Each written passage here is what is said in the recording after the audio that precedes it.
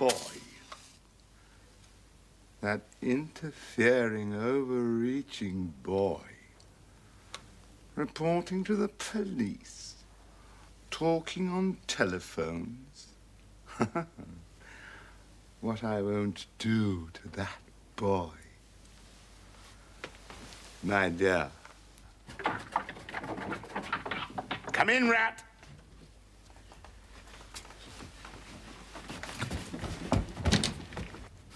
That's Sylvia Daisy Pouncer. You know the lady? Know the lady?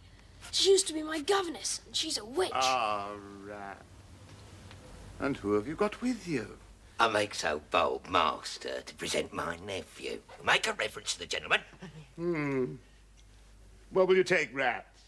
Well, I do like a drop of rum. Not because I like it, it's poison, but without it I can't stand the climate. A drop of rum for Rat? Now, Alp, stand there and tell the gentleman what you've seen last night. Speak up, Alf. What does he say, Rat? He says there's so many of you here, it's worse than when he was on trial. Ah, happy days, gents. Madam. Oh, that's the stuff. Poison. But I can feel it doing me good all the way down. Rat, speak for your nephew. As ordered, my nephew yesterday afternoon went to the Drop of Dew public house, where he'd been told to keep an eye on one of you. What? The old man. Coal hole. You told me all of this last night. The old man decided the safest place to slip away to was Arthur's camp at dawn. Our men went to Arthur's camp at dawn and got him. We certainly did. Jolly good show, what? One thing I want to know. When the old man left the Drop of Dew yesterday afternoon, was the box still in his possession? In his pocket, Gov. He didn't hide it anywhere at the Drop of Dew. He did not. Now listen to me. You followed the old man to Seekings, the home of the boy, Kay Harker. Never once let him out of his sight, did you, Alf? Let your nephew speak for himself, Rat. Could he have hidden it anywhere on his way? No, he kept tapping his pocket to make sure it was there. Tap in his pocket all the way he did. Think hard. It was snowing hard. Did the snow get in your eye? No, sir. You must have very odd eyes. Boss, let me have a go. You saw her on the way to that house. He didn't slip anyone that box. I take my oath on Hamlet, he didn't. Eh? Not a solitary pass. It being all snow, such as I never. Yeah? Then where is the box now? For there was no sign of it when we captured him at Arthur's camp this morning. What I always says, boss, is... Out! Throw them out! Oh, get back to your sewer and have a bath!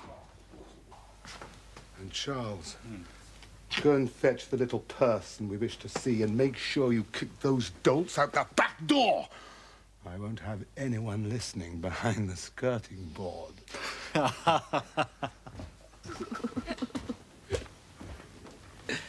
Now, what has the old man done with that box? Oh, Abner, dear, it's too late now to cry over spilt milk. He could have handed it to somebody. The Jones children or the boy, Kay Harker, your ancient pupil. That little ruffian. You don't appear to have a very high opinion of the boy. He was a child for whom I had the utmost detestation and contempt. A thoroughly morbid, dreamy, idle muff. Anyway, my ideal, the old man would not have trusted such a treasure to a child he had not met before that afternoon. Well, then there remains the guardian, this Caroline Louisa. The mistress of the house. A woman to be trusted. He could have whispered to her. Take it. Keep it for me. Your imagination is quite Shakespearean. We shall have to take steps about Madame Caroline Louisa. May a weak woman make a suggestion, my star-bright Abner? Is it not more likely that he handed it to the bishop? There he was, you see, really in luck. amongst the most respectable company in the county. It is only too likely, my Empress, and if he gave it to the bishop, it'll be in the cathedral vaults by now, and those vaults Guy Fawkes and all his gunpowder couldn't get through. Yes! That's where the box is now. My celestial one, it's almost Christmas. The whole cathedral staff will be working overtime preparing for the 1000th anniversary. The bishop won't have given a thought to the vaults. He's thrown the box into a drawer amongst his collars and his handkerchiefs. Just you see if he hasn't. My precious pearl, my blue and yellow sapphire, I should only like to see if he hasn't. Oh, those fools who let it slip through their fingers. I tell you, Sylvia, I'm tempted to get rid of Charles and his infernal ha-ha-what. Oh, but my emerald, my ruby. He's one of our most precious workers. Get rid of Charles? Whatever for? He's in charge of nobbling and scrobbling, and it all goes wrong. Oh, but my own, my very own Abby. You must never think of getting rid of Charles. Can't you see he's our only buffer against the stupidity of Joe? And can't you see he's the only real friend we have? You do see. I see you see. My golden idol, my graven image, you must never, never be so foolish as to let Charles go. Ah, the little lady. Remember, the old man may have given the box to her. Be that as it may, she's very promising. I should like to bring her in with us. Come. This way. Go straight through. Oh, Miss Maria, how good of you to come. Yes, well, I'd like to know what I'm here for. Well, my dear, someone was saying that you're very interested in stained glass. Who, me? Child, we are making up a party to go over to St. Griswold's this morning. We shall have lunch there, look at the glass, and you can be back at Seekings by tea time. You will join us. It's a mouldy lot of glass at St. Griswold's, isn't it?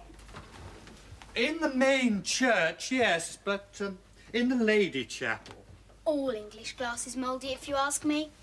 I think you'll find this isn't English. Oh? Carolingian. Well, my dear, would you like to run home and leave word that you'll be out until tea time? Oh, bother that. Then I can look after myself. I've generally got a pistol or two on me, and I'm dead shot with both hands. How you must enjoy the quiet atmosphere of school. School? I've been expelled from 3. The headmistresses still swoon when they hear my name. I count it a great honour to entertain so distinguished an ornament to her sex. Shall we start?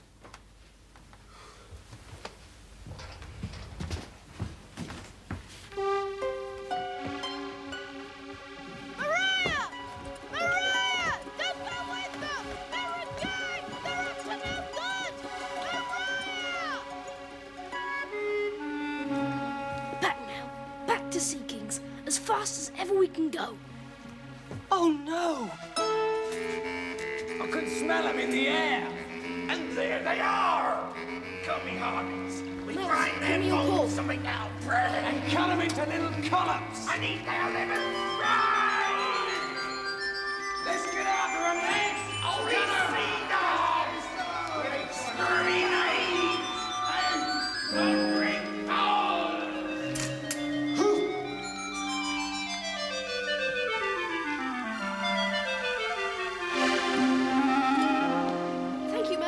Goodbye.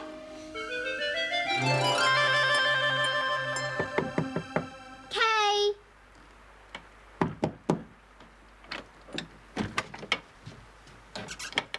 Susan? What is it? Oh, dear. It's Mariah.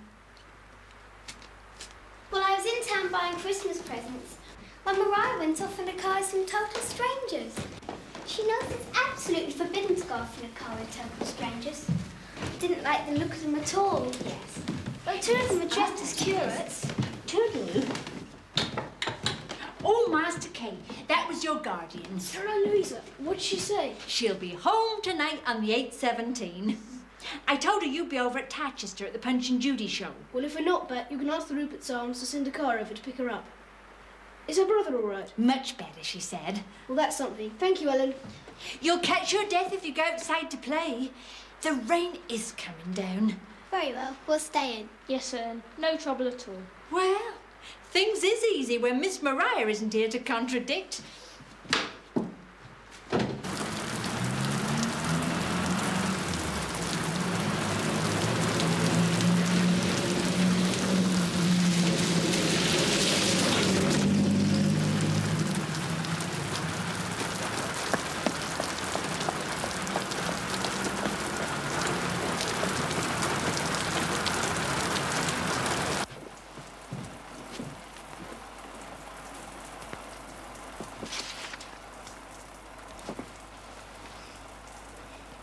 Mrs. Calamine, would you mind if I asked you a question about one of your guests?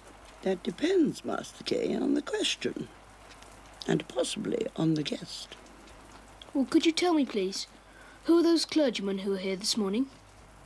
That's the Reverend Dr. Bottledale, his wife, his chaplain, and his private secretary. He's the head of the Theological Training College over at Chester's, in the Chester Hills. But he couldn't be. I thought he was a Mr. Brown, a Mr. Abner Brown. Abner? That's a foreign name, is it not? Oh, no, no, no. He's very well known and a very holy gentleman. His wife, Mrs. Bottledale, wears the most lovely jewels. She reminds me of someone I've seen hereabouts before. It's always on the tip of my tongue, but I can't remember who. Thank you, Mrs. Calamine.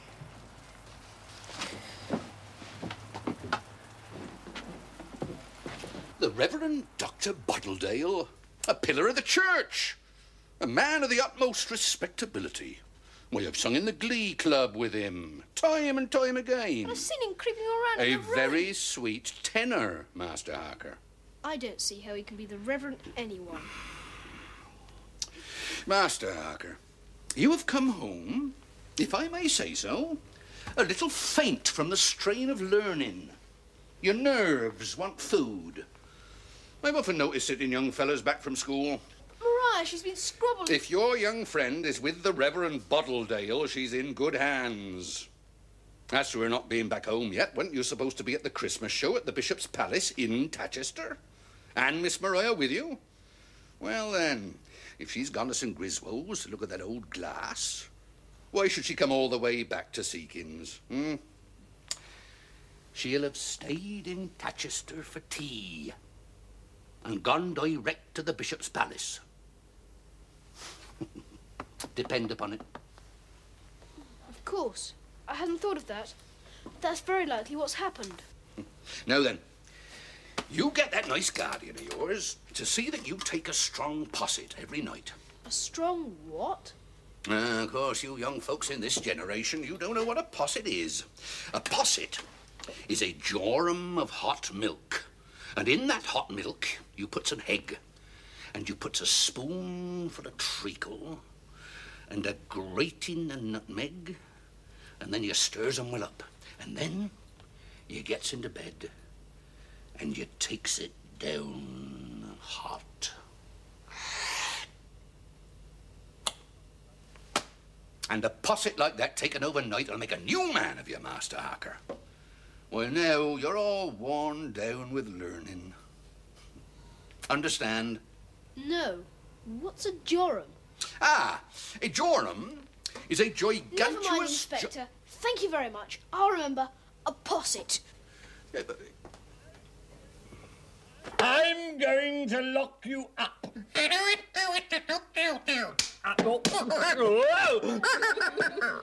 It's the way to do it.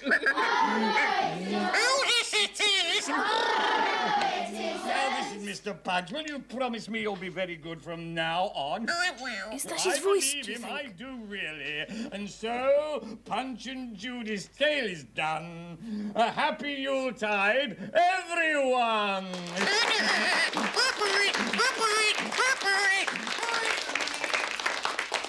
I'm sure we all enjoyed Punch and Judy as given in the traditional style by, who was it again, Mr. Cole Hawlings. Right, now, into the other room, everyone, for your Christmas surprise.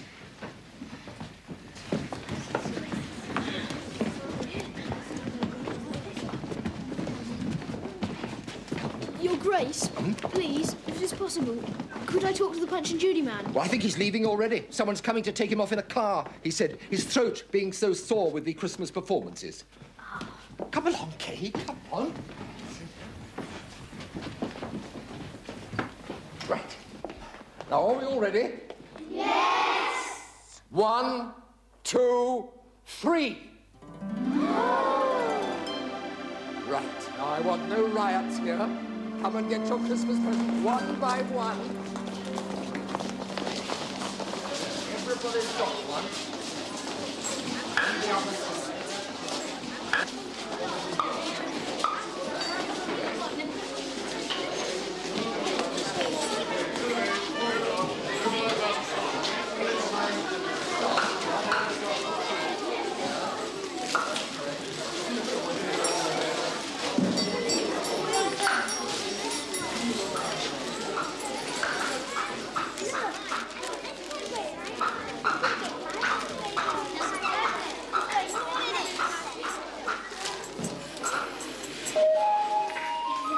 Right, now, there's the music. Right, now, everybody, you all got your presents. Now, I want you to get a cracker each.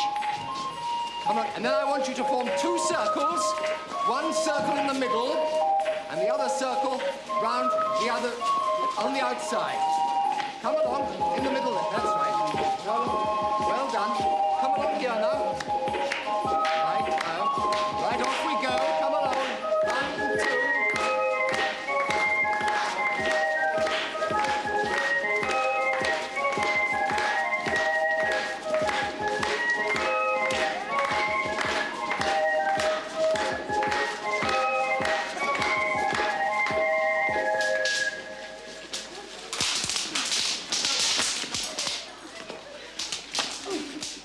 I'd completely forgotten. Mariah isn't here.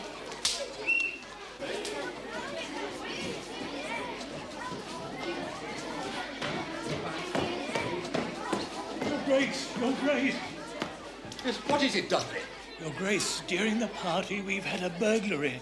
Every room has been turned absolutely upside down.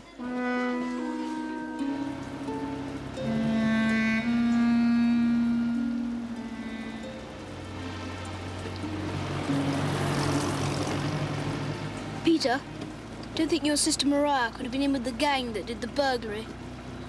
You heard Abner Brown say he liked her style. And knowing her, that'd flatter her enough to... Well, if she has, I think that's the purple pib. Shh.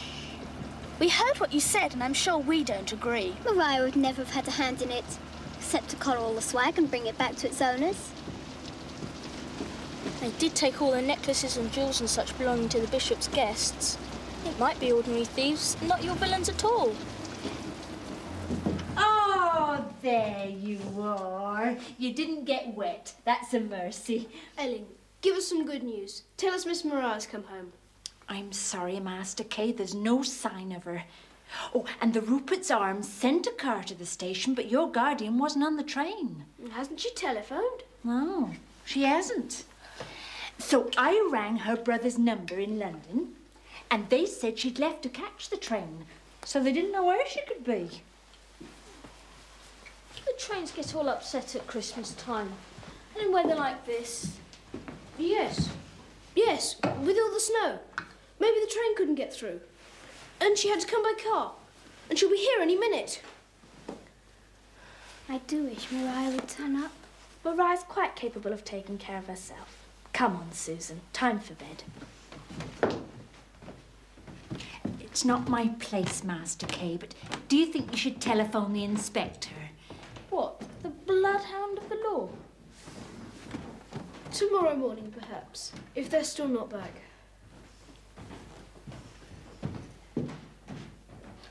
Ellen, can you make a posset? Indeed I can. Well, I wish you would.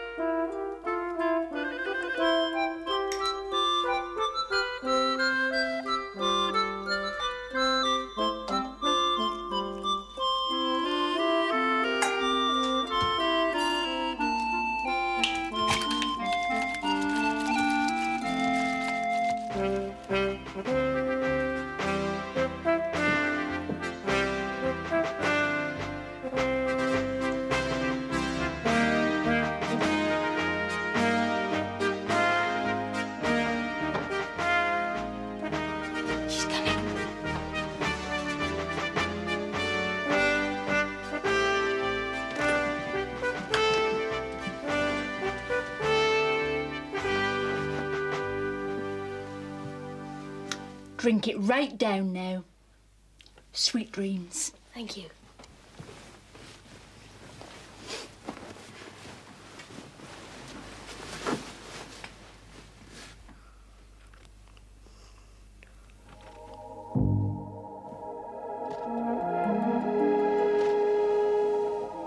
They tell me the wolves are running.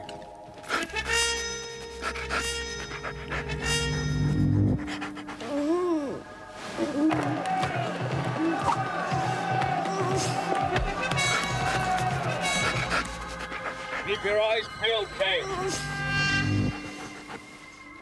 We're the wolf guard.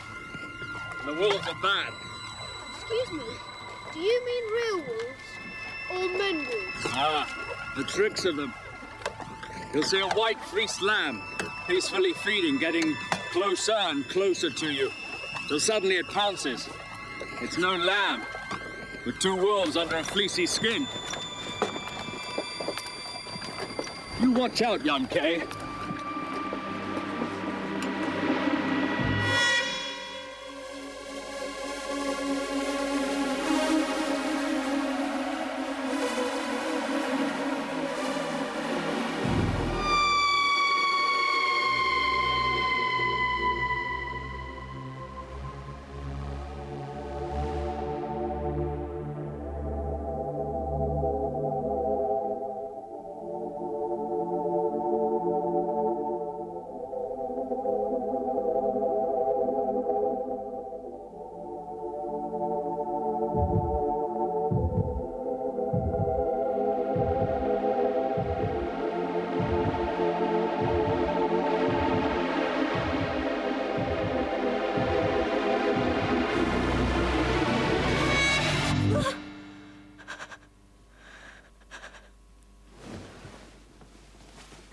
You having a nightmare, Kay?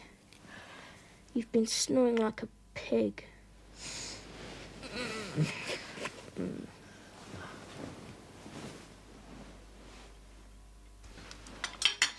The morning paper's full of the burglary at the Bishop's Palace. Nothing about a missing girl, I suppose.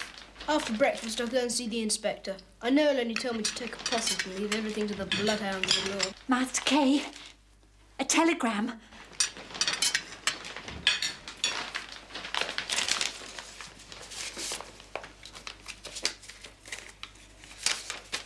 It's from my guardian.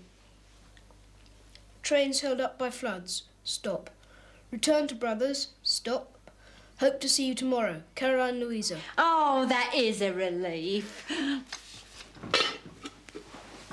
Funny, she usually puts love, Caroline Louisa. Oh, well. Good. Now we don't have to go to the inspector. What should we do then? I thought we'd do something different to take our minds. I know. Let's take the boat I got from under the Christmas tree and sail it on the floods. A mudlark. It's plain different.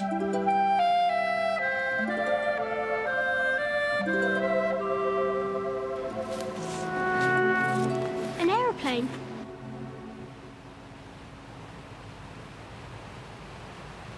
How odd. It's absolutely silent. I bet they're after us. No aeroplane would try to land on this soggy old ground. That's no ordinary plane.